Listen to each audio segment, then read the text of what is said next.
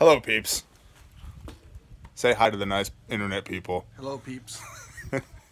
This is Mitch, my buddy, who is part of the MAG, Mutual Assistance Group, core member, would you say? Yeah. You're kind of like the VP.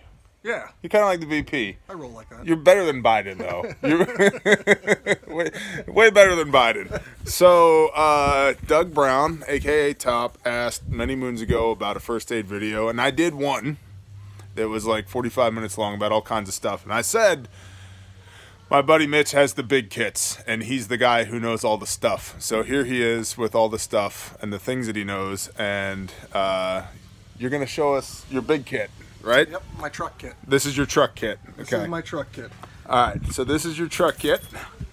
So one of the first things when I went to select a kit, it was about, I looked at a lot of the pre-made stuff, and it wasn't me. Right. And so I opted to get an old military bag, typical medical kit bag, and stock it with what I wanted. Right. And so that's what you see here. You actually see the date on top with the duct tape, and I'll get into this a little bit further, but this is the last time I checked it. Okay. And there's been a reason why I checked it, and it was because in the last 2 weeks I've had to use this, and I've got some lessons learned from not checking this as often as I probably should. So I'll go into a little bit. One of my little ones, and they're both crazy and get hurt all the time. He decided to go swinging off a bunk bed and got a puncture wound right here. And so I was outside tending the garden while I heard him scream, and I went inside and saw it, got the bleeding stopped.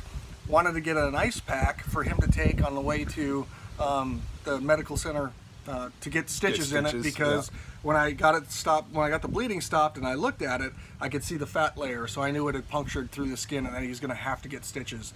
I went to charge the ice bag, and it got Luke cold, and so I realized, hey, I got to look at some of these perishables a little bit more often. I need to, go through everything in the kit, pull it out, put it back in, and not only for my memory of where it's at, but just to make sure it's good. So that's why this is here, and we'll talk a little bit more about it. Pretty good. I mean, it's a pretty good bag. It's waterproof. This is something that I could throw on one of my small kids. So where'd you get the bag? Do you remember? I think it was just Amazon. Okay. But it could have been at one of the stores that I used to go to where I lived before I live here now. This is kind of the typical cube bags? Yes. Yep. Okay. Yep, and so we'll go ahead and open it up.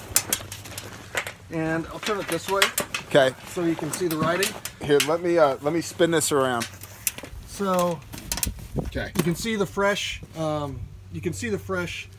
duct tape on it with the writing on it, and so that's less for me to know where things are at, right, and more for if somebody rolls up on an accident I had in my truck and finds it, they'll know exactly where to get the stuff. So I have a background, former EMT. My qualification lapsed a long time ago. Right.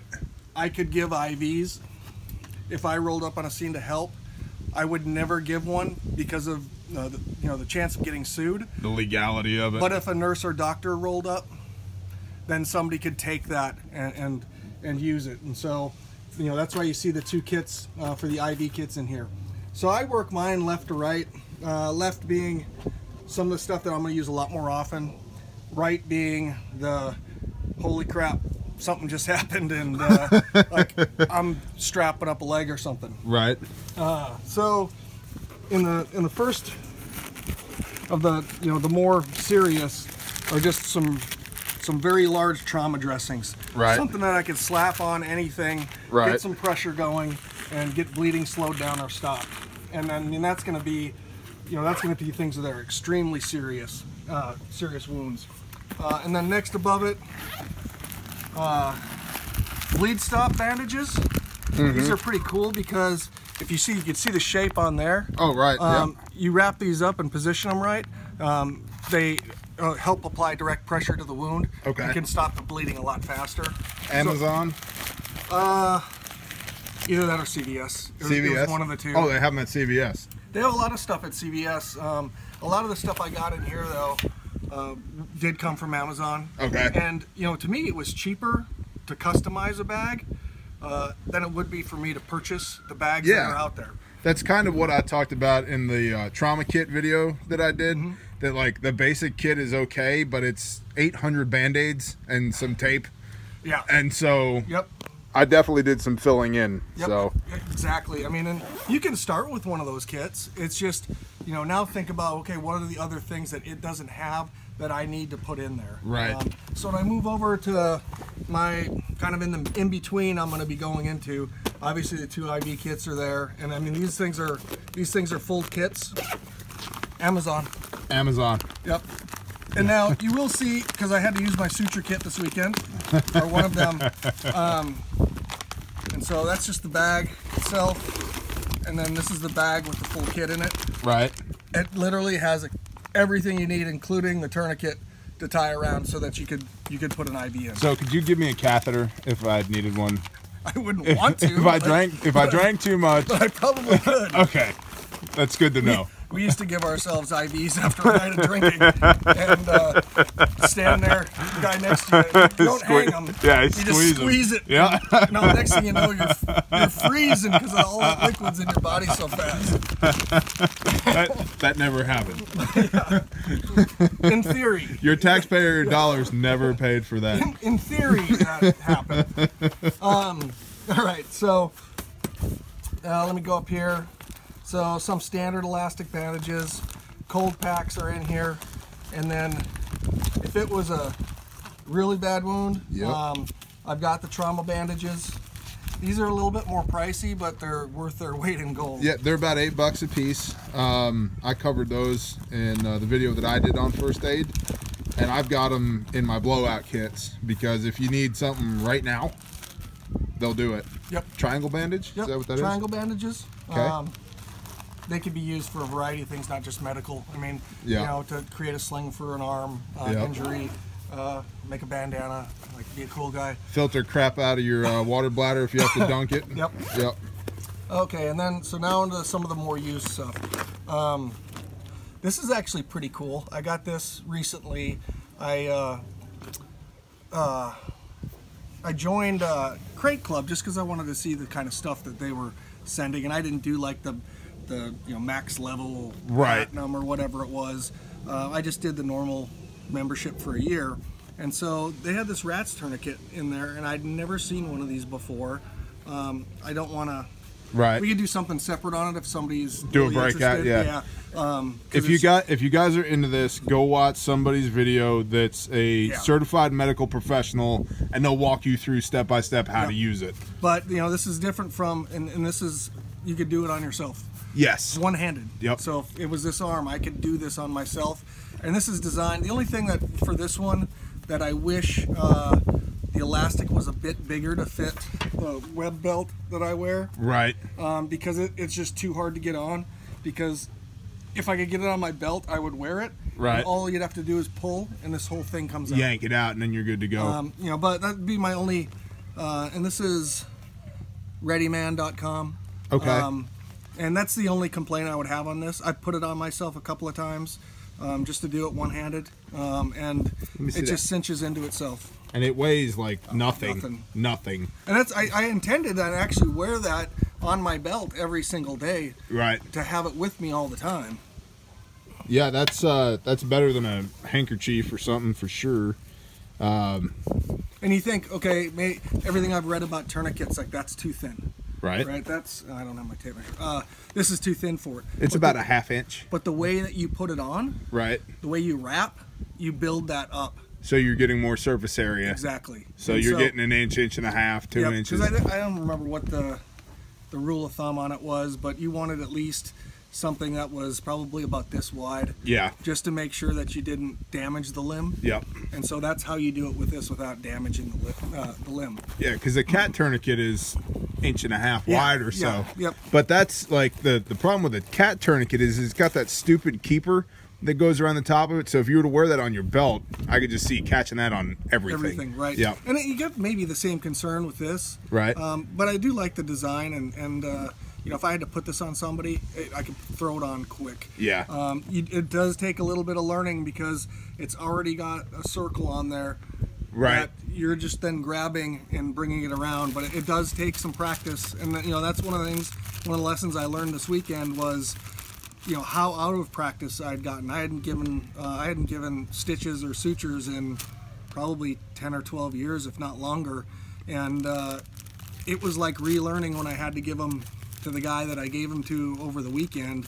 And if I got to do it again, I would have done it differently from what I started remembering from actually doing it. And so, you know, the application, it's great that I have all this, but if I'm not using it, and this is, I grab it out of my truck if I got to do something with the kids, if it's more serious than the stuff that I keep in the house. Right.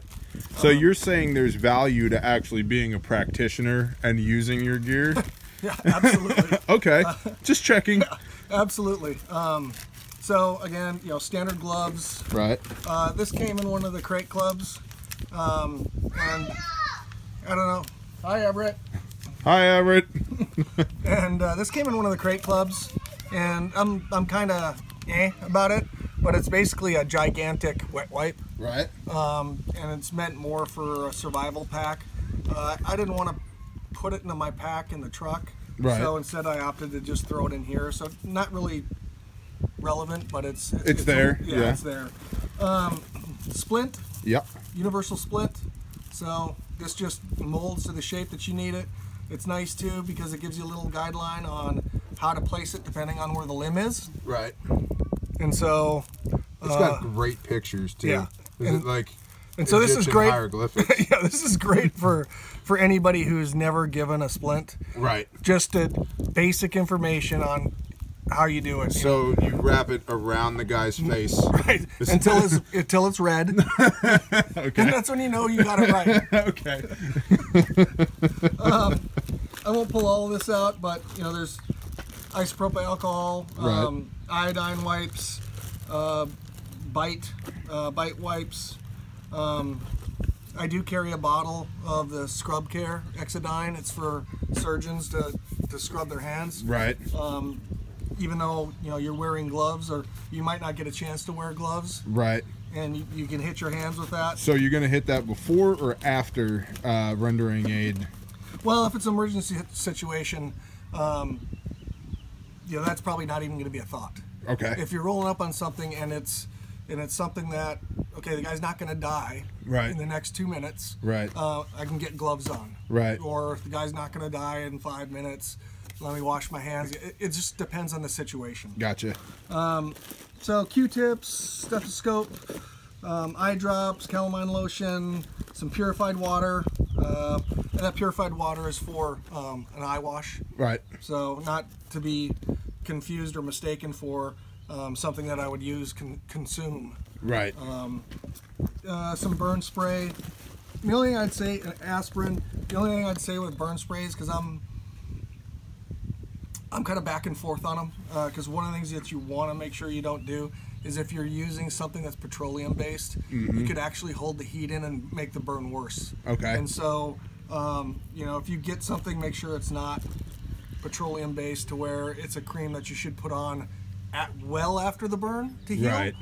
Not right after the burn. Immediately after. Because if you do that, a second degree will go to a third degree. Oh, really? You'll hold the heat in. Gotcha. Because if you ever got burnt, I'm sure we all have, you know how hot that right. you know, that burn wound, even if it's a first degree, is. And you think about putting a dome over that wound. Right. And it's just holding all that heat in, and there's nowhere for it to go. So that's that. Middle one's a little bit more busy.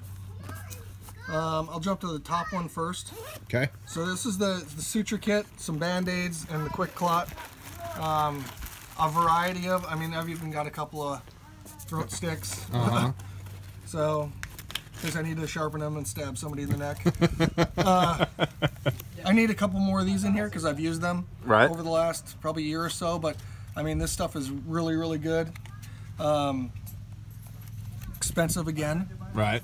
You know, but if you get a really bad wound and you could slap this on, it could save your life from bleeding if you're out in the middle of nowhere. So I usually have like 3 or 4 of these in there.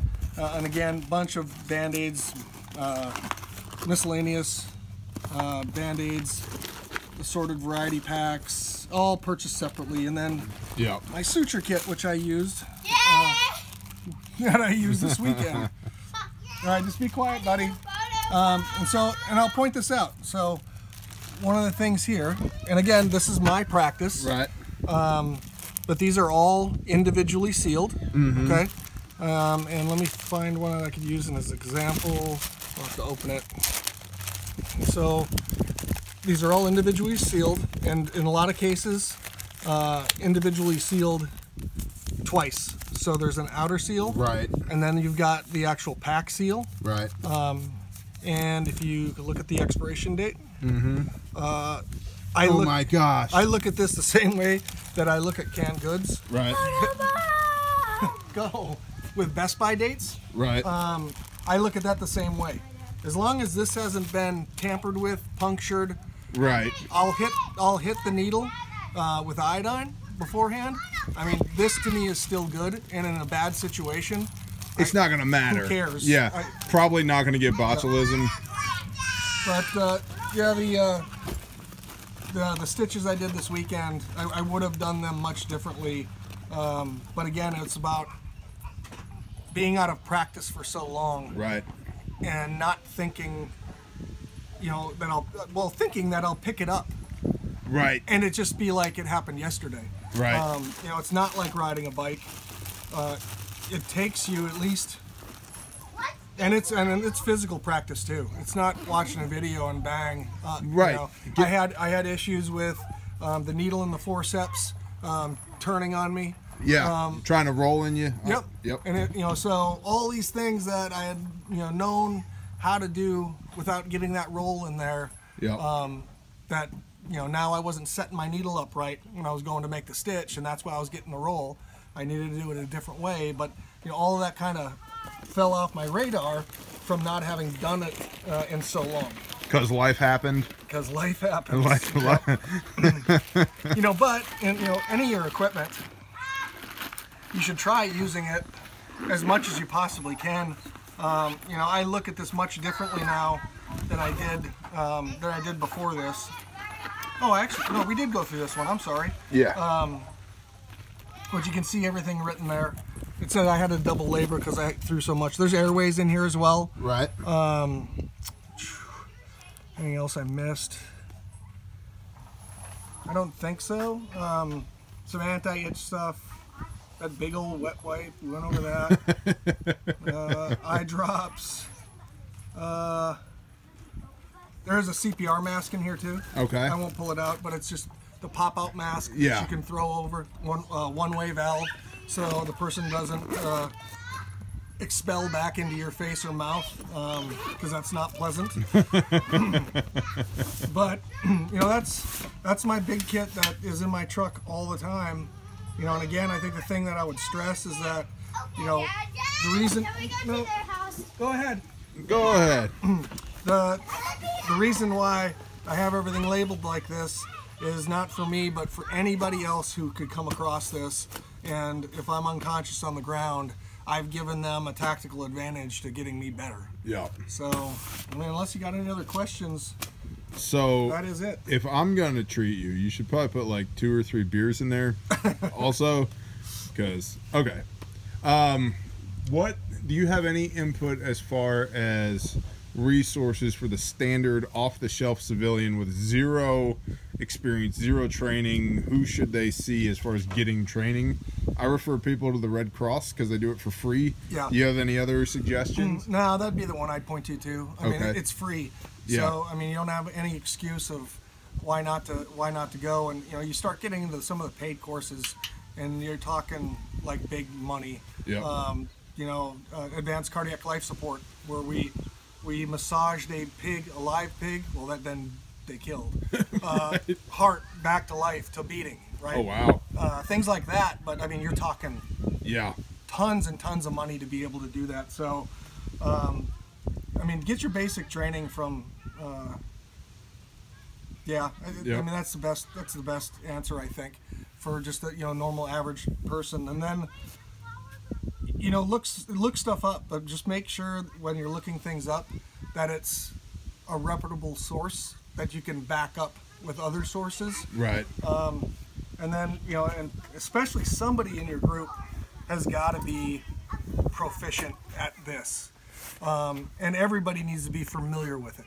That's what I was just going to ask. Yep. So everybody should have basic first aid down. Absolutely. Okay. Absolutely, because think about it, the rule of threes.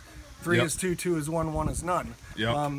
Depending on the size of your group, you should have 2 people probably who are good At enough this on level. this. Ideally 3, right? Yep. Because what's the likelihood of those guys being the ones who go down first? Right. It's what's going to happen. I mean, Right. you're gonna Because that's how Murphy rolls. you have one dude. Yeah. That's the dude who's going to go down, and then you're going to have nobody Yeah. to fill in for them. Have you found that medics make the worst patients? I've been my own patient a number of times, and I actually would rather prefer it. Hey, yeah, it's a crazy house here. Yeah, it's cool. But so yeah, I'm a good patient. Yeah. Okay. Cool. All right. But yeah, that's it. And I mean, I would just say, if there's any comments, questions at all, Yeah, let us know. Please list them and try to help answer them. Again, this is just me and my way and how I see things from a medical perspective for myself and family and even in any emergency situation. So you're the top guy in the group, medically speaking, right now. Mm-hmm. So, and then the rest of us follow in your footsteps to the best of our ability. Yep. Okay. Okay. So, thank you. Yes. Thank you very much. You guys will let us know what you want to know, and we'll tell you to the best of our ability. So, let's do quick questions. I'm going to ask you questions. Okay. You have to answer first thing that comes off the top of your head. Okay. Is Kuwait a real deployment? No. That's all I really wanted to know. Roger that. All right. Thank you again, and let us know what you guys want to see. Bye.